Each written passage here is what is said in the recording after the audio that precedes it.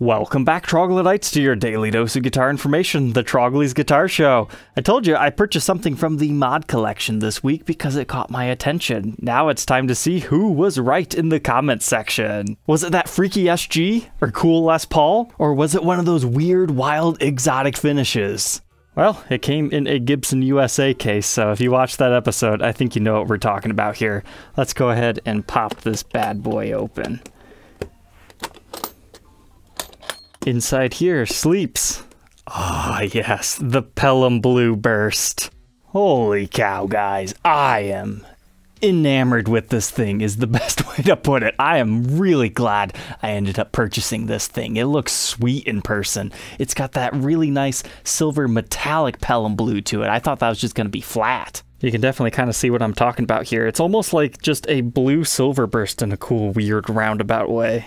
So naturally it makes sense that they gave it the chrome knobs because it matches with that. And then you've got the crisp white binding here that matches all that. And they did indeed burst the sides. You've got the back here. This really does remind me of some sort of like an ESP Eclipse style finish. This thing is sweet.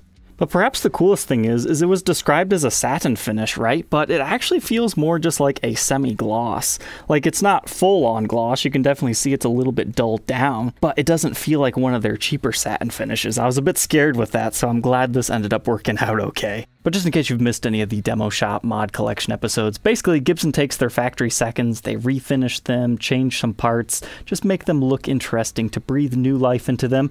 And so far, collectors and players alike have really been enjoying this series. As far as case candy goes, you get your warranty evaluation here, which consists of a page like this, where they tell you everything that's wrong with it. This one rates pretty high at 4.2 out of 5. I mean, there's nothing glaring at first glance, but once we get it on the workbench, maybe we'll see some of these things that they're talking about. But do we have anything else in the case candy?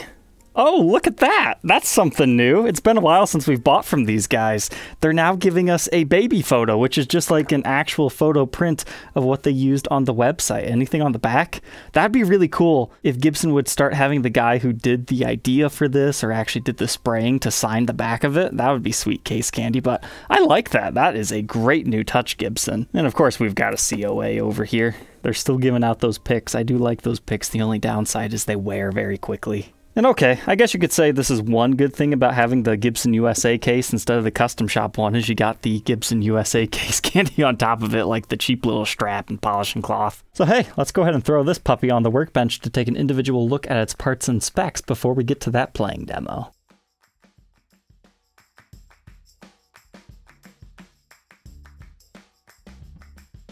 On the workbench, I'm actually seeing a lot of cool things here. So the whole reason this has the Gibson USA case is starting to make a lot more sense to me because they blended so many USA elements in here, because we have the Gibson USA large strap buttons that kind of function as a strap lock in a roundabout way. They went as far as doing the bridge and tailpiece the Gibson USA style. Now it's the regular Nashville style bridge anyways. Advanced Plating Incorporated branded. What makes this one special is it's black, but it has the Allen key adjustments right here like Gibson USA does. And the tailpiece is one of the full weight Gibson USA variations. So they pretty much just put Gibson USA hardware on here. Gibson USA pickups. They even did the truss rod cover USA style. It's not quite the same custom shop. So now I kind of appreciate that they did the full thing with the USA case.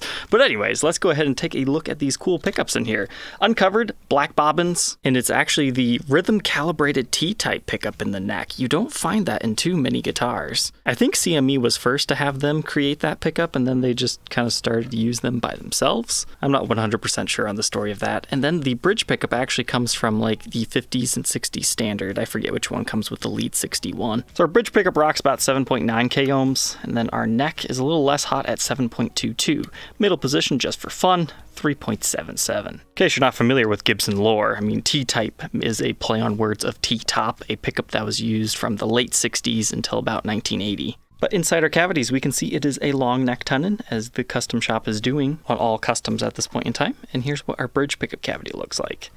So this whole thing is based off of a Gibson Les Paul Custom, not one of the particular year reissue models. So that means if this started as a black one, it was about $5,000. Now, if it was a white one, it would have been more expensive, but hey, it is what it is. We were having some problems with the mod shop, like miscommunicating the people who were making the listings versus who put the guitars together, not having the right pickups in the guitar when you got it. That is what it was advertised as, so we're all good there. However, with shiny chrome knobs with grippers like these, I really thought we'd have like some fancy electronics in here, but they're not for conductor wiring, so that wouldn't have been possible. And interestingly enough, you do not have a poker chip around this one, but it looks like they might have toyed with the idea because you can see a slight scuff mark right there. It's either that or those marks happened when they were tightening down this washer. But I am digging this finish. It's not really coming across on the camera, unfortunately. Hopefully the outside B-roll shots will help you guys see this. There's definitely like a silver base coat to it, but I think that's just in the nature of the Pelham Blue finish, not necessarily a silver burst refinished over like the other Phantom Les Paul Custom I had documented. But if you come over here to the pickguard area, while it might not have one right now, if you catch it in the light just right, you can see it did start life with one. They just filled it in when they did the refinish. You can see the mark right there. But it's a maple top with a mahogany body. Basic stuff there. But now we move on to the neck. So this is an ebony fretboard with mother of pearl block inlays that are looking really sweet on this one.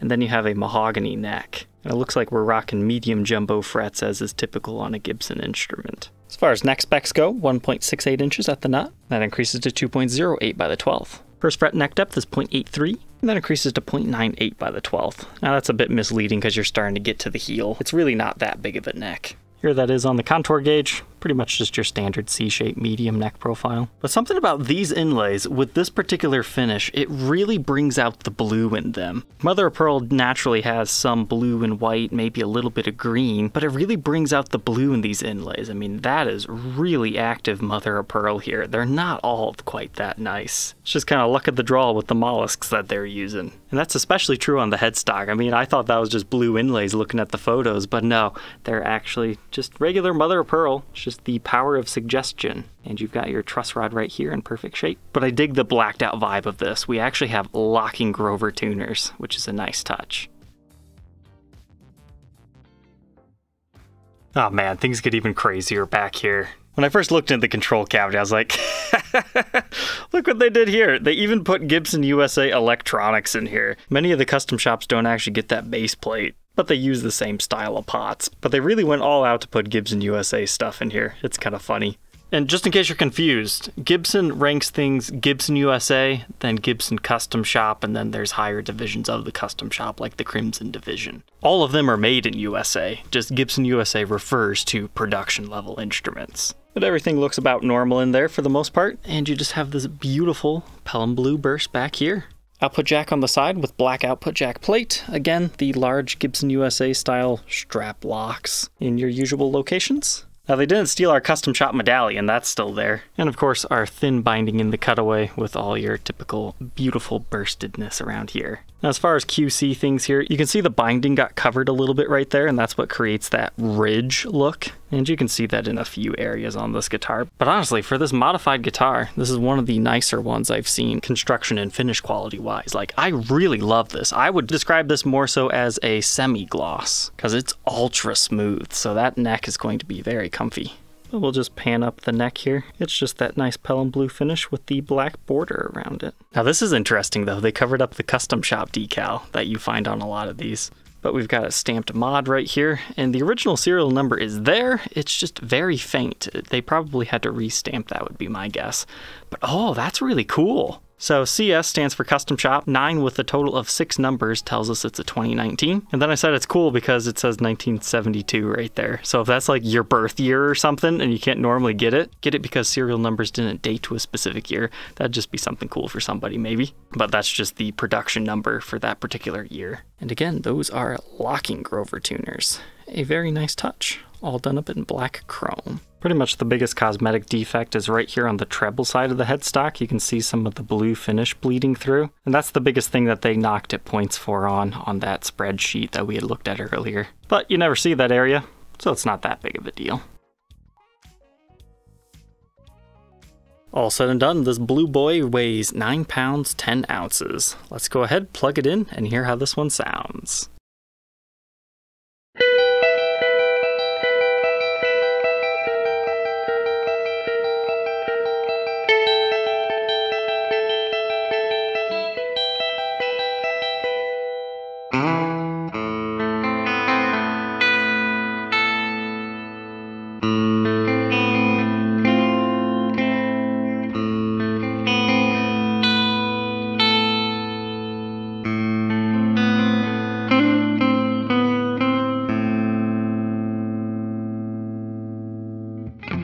let's go ahead and run through the tones, starting with our neck pickup here.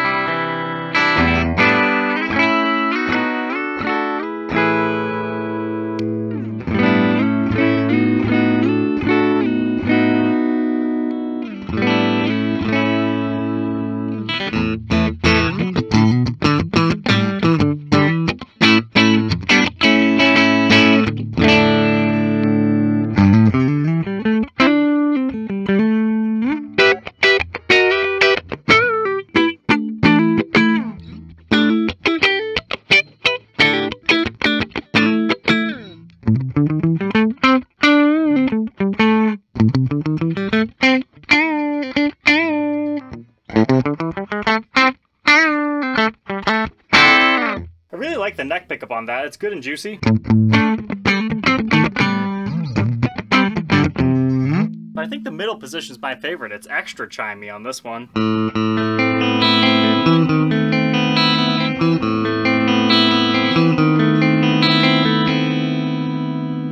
Versus the bridge being bitey.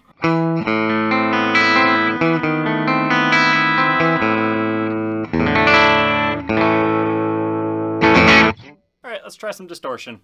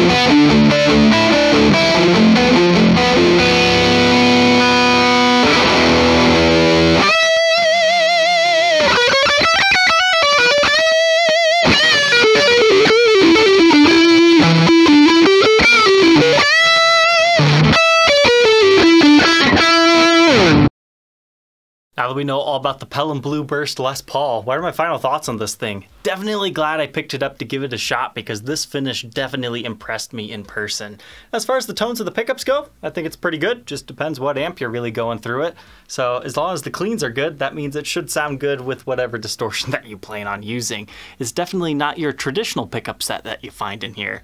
However, one glaring flaw, while I was playing this, the top strap button is literally just ripping itself out. The screw's not actually securing to the wood.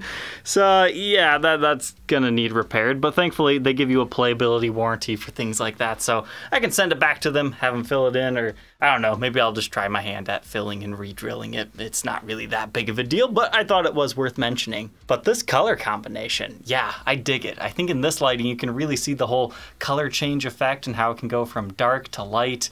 And that now it's not quite as extreme as this. I'm kind of playing with the lighting angles a little bit for you guys. But if you like Les Paul Customs, yeah, this is pretty much just one of those in a cool new finish that we haven't necessarily seen an exact copy of this before. Kind of a cool blending of Gibson USA and custom shop specs today. All right, Troglodytes, thank you for tuning in today. If you're interested in being the next owner of this one, you can check it out on my website, troglysguitarshow.com. Don't forget to like, comment, and subscribe, and we'll see you tomorrow. Take care.